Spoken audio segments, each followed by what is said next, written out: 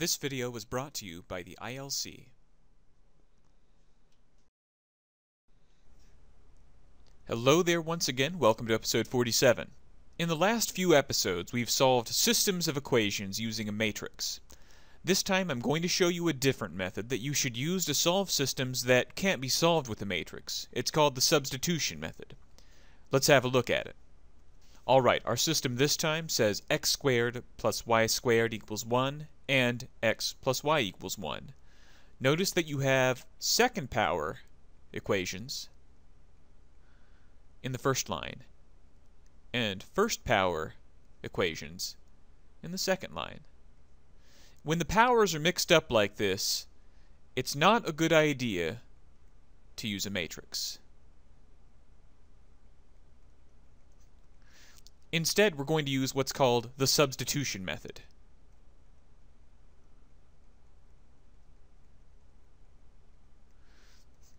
The first thing we'll do is select a letter to eliminate.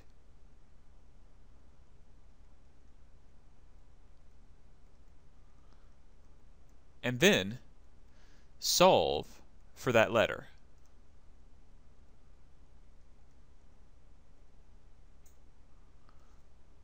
So let's say I wanted to eliminate y. So let's look at the y's. One of them is y squared, and one of them is y to the first power. The one that's going to be easier to solve for is the y to the first power, right here. So let's first try to solve for that letter. Well, we have y on the left, we just need to move the x. And if we do that, we'll end up with y equals 1 minus x. Now that we know this, we will go to the first equation and replace y with this expression that we found. Alright, so in the first equation we have x squared plus y squared equals 1, but we're going to replace y with the parentheses. In the parentheses we're going to put the 1 minus x. So we have x squared plus 1 minus x, still squared, equals 1. Our next step will be to solve the equation we just wrote. Let's try to simplify first.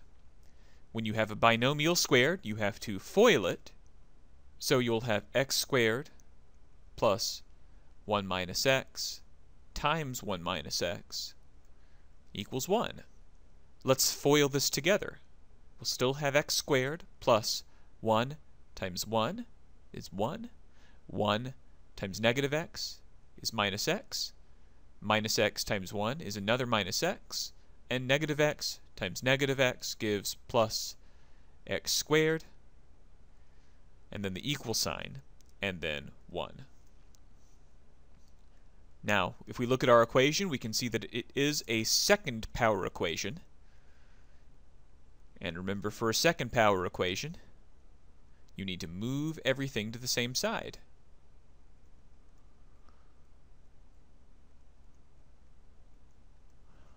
So let's also subtract the 1 from both sides.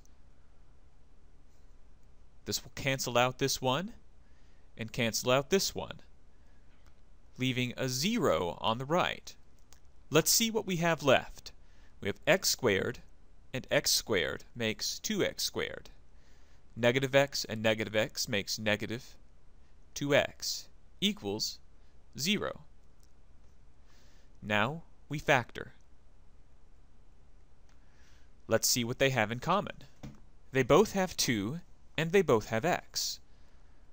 So let's factor out 2x from both terms. If we factor out 2x from the first term, the 2 goes away and one of the x's goes away, leaving us with x. The last term just says 2x. If we factor that out, all we have left is minus 1 equals 0. And we'll solve both pieces. We'll have 2x equals 0 as our first piece, and x minus 1 equals 0 for our second piece. leaving us with x equals 0 and x equals 1. These are our two x values. However, it's not enough just to get x. Once you have x, you also have to get y.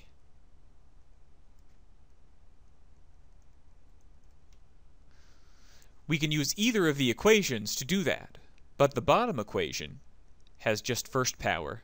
Typically, those are easier to solve. We've also already written that y is simply 1 minus x.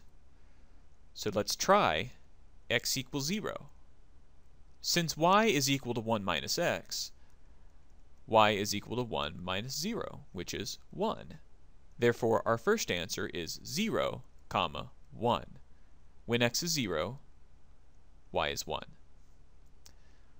Now try x equals 1, our other solution. If x equals 1, y is 1 minus x. So we have 1 minus 1 equals 0. So our other answer is 1, 0. Here's x, and here's y. So when you answer the question, you'll give both this point and this point. Again, it's not enough just to say the x's, we have to say the x and y as ordered pairs. That's all there is to this problem. We'll see you again next episode.